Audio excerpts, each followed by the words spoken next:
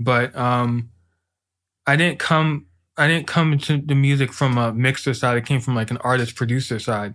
So I can understand where they're coming from, but I could also understand where you can't put all your stock into like one song, right? 'Cause Exactly. You could really kind of hurt your growth because more people don't really know about you. And like, what do you do if someone doesn't like the song and you spent a year on the song and no one listens to it, no one likes it? And like, are you going to be devastated? So it's more. Yeah. You have to be more in tune with your artistic process and just putting things out there and kind of just like, because that's when you get the feedback, right? Like you'll get the feedback that you're getting better and that your songs are doing well, and you could see that growth. But if there's not enough music out there, you're never going to get the feedback. That's like if you're doing one. Exactly. Yeah. You know that story about it? Ed Sheeran, he was saying he performed like tried to outperform like was it? I think it was I forgot. There was a folk singer who performed like 300 times a year, and like Ed Sheeran, when he started out, wanted to perform as much as that guy to anyone, like 5 people, 3 people. And now that guy has like so many hits and he could perform on stadiums because he was just doing it every single day. He wasn't worried about whether he had 5 people in the crowd or if he had 5,000 people. He was just like, I'm just going to keep performing every single day. You're going to get better. It's like the compounding effect. I'm reading that book as well. Yeah. Like, I read that book. It's great. Yeah. So, like, remember that part in the book where he was saying, like, between Tiger Woods and the second best golfer in the world, like, it's only, like, 1% difference. Like, it's very, very little, but, like, the outcome of, like, prize money and, like, winning it's PGA like Tour. Double like, or triple or something. Triple. Even they said a plane, like, if you're flying from, like, Los Angeles to New York, if you're 1 degree off, you end up in, like, Delaware. Washington, D.C. or something. Yeah. Exactly. So like, yeah. That's the thing with our craft is like you can't think about it like one song's gonna change my life. You just gotta think of it as like one song, one mix, one song, one mix, one song, and you just keep at it. You really right, and you see like those graphs where like things go up, things go down, things go up, but the trajectory is in that direction. Yeah, and it's you're never gonna go backwards if you're just putting in effort every single day. Like. Right. Not going to happen. It may not happen as fast as you'd like. I think, I always tell myself, like, the people that I know who've made it, they made it in their, like, early 40s, maybe, something like that. Like, it's, even if you're in their 30s, it's more of a long-term game. You know what I mean? So, like, just stay in there and do your best every day.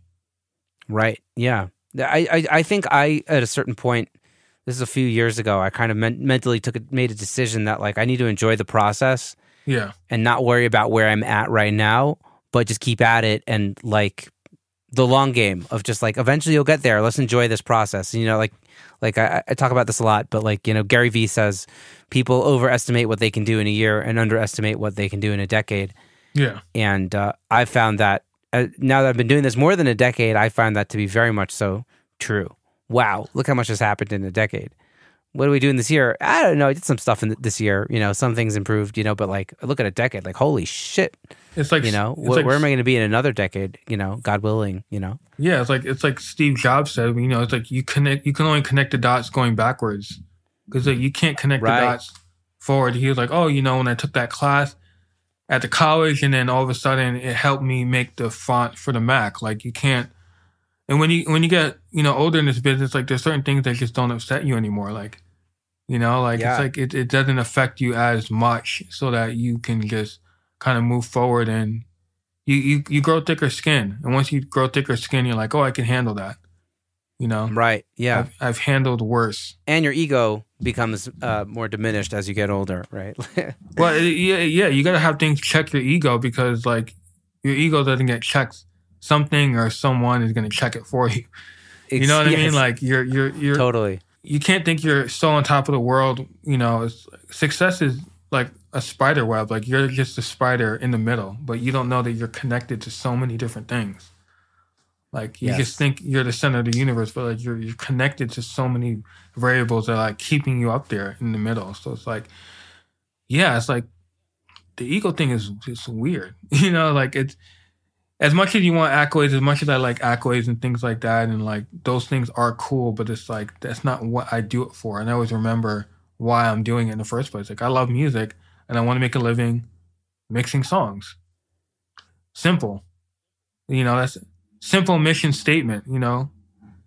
Good things are just gonna come out of that just cause it's not something, you know. Yeah. And you're part of that web, right? And you're not the center of the art of the song's web, but you're an important spoke, right? Like, you know, being the mixer, you're part of the support, you know. Yeah. You're a support team, and your name is like super duper small in the back of a CD, or it may not even be on the Spotify credit. So it's like, you know, shout out. We didn't come here for that. Yeah, shout out to all the artists, producers, shout out their mixers and tag them. Yes. Oh my God, credits. My buddy Travis, who you should meet, has another podcast. He's in LA called Progressions. And he's like trying to work this season. He's like asking everybody what their thoughts are on credits and just try to shine a light on how little light is shown on people in this industry. Yeah, sometimes I don't know.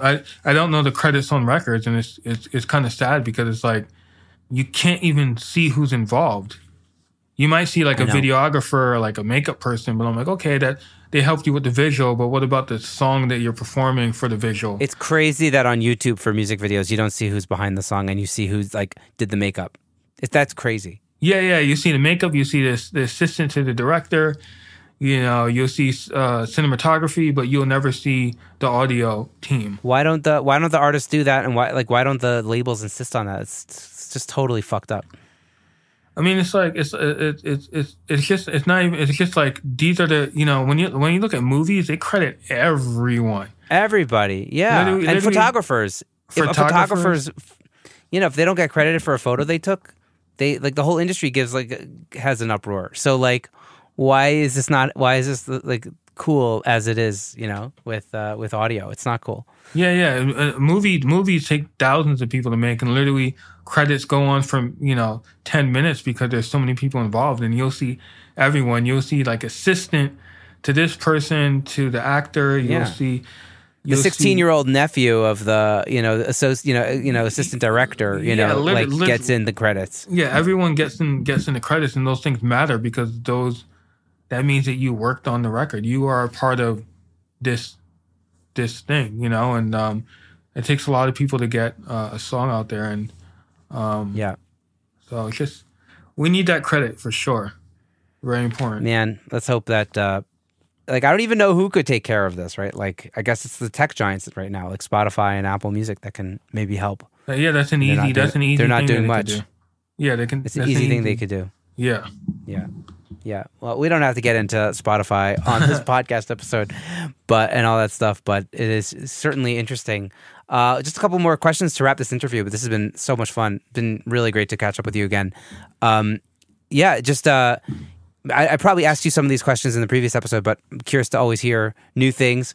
Maybe your answer has changed. Maybe your answers haven't changed. But creative energies, I always like to ask people how they stay motivated to do the work they do, and maybe they have some routines or habits that help them kind of have that fire under their ass to do the work and do it well and stay like creatively charged. I meditate every day. I've been meditating since I was 7. So do some. You talked about that last time. Yes. Yeah. That's still a big part of my routine. Getting outside and also just having the privilege of doing this, because this is something that I've been trying to do since I was like 13. But making music, and I always like tell myself, you're in a very rare position that you get to do what you love. Not a lot of people actually do what they love. Some people give up on their dreams and they have to take a job, and like there's nothing wrong with paying bills and things like that, but the privilege of making music for a living is like awesome. And you just have to I retell myself that even when things are hard, because I'm like, you don't want to quit. You just want to quit the circumstances that you're in, and you want to quit the feeling that you're in. So it's like you got to just keep recalibrating your gratitude for the ability to do so, And that kind of like recharges me, and I guess like working. So that helps. Like I don't like sitting around. So I'm like, oh, what can I do? Hit up my manager, like what meeting, like what studio can, I'm constantly trying to like keep myself busy and motivated and kind of out there, Yeah. Like that New York hustle thing we kind of talked about at the beginning. Totally. And the final, amazing. And the final question of the episode, which I ask on every episode is, and I don't remember what you said the first time, and it might be the same, or it may have changed, like I said. But just looking back on your journey, like, was there something that you did or didn't do that you'd want to say, like, yo, Sam, keep at that. That's going to get you where you want to go. Or maybe, Sam, stop doing that. It's holding you back. What would be that one piece of advice you tell your earlier self? Just lean into the fear and kind of fail forward. Basically, it's yes. There's never going to be like easy points in your life and things like that, but it's always like your ability to process what you're going through and like trying to like get out of your own way. So like more so like analyzing what's working, what isn't working, and like trying to get out of my own way. So like just being persistent and consistency, like we were talking about, that's gonna take you where you need to go. And like it's just about staying grateful and being persistent and having an open mind, like a beginner's mind. Then you'll just reap the benefits from it, because like you said, it's a long game. So it's a long game. Yeah. And that's great. I love it. It's such a good word of advice. I feel like it's been the theme of this chat is like, to get started, you lean into your fear, and then to maintain it, you got to just keep the momentum and do the reps and do the work. And to stay motivated, you got to like love it and be grateful for that you're doing what you love. And it's just like the recipe for, keeping at it and just having, and then having a successful career by just loving it, starting it, doing it, continuing, rinsing and repeating and all that stuff. So I think you just have such a great attitude, and I think it's taking you far, and will hopefully continue to take you far. And man, this was really inspiring. Thank you so much for coming back on the show and sharing words of wisdom with the audience. I appreciate it. Thank you, man. Thank you so much for listening to this episode of Secret Sonics. I hope you enjoyed this conversation as much as I did. If you've been digging the show, it would be awesome if you could share this episode or your favorite episode with a friend or two, and or leave a rating and review on Apple Podcasts, Spotify, or your podcatcher of choice. That's it for now. Have a great week. Take care and dig in. See you soon. Bye-bye.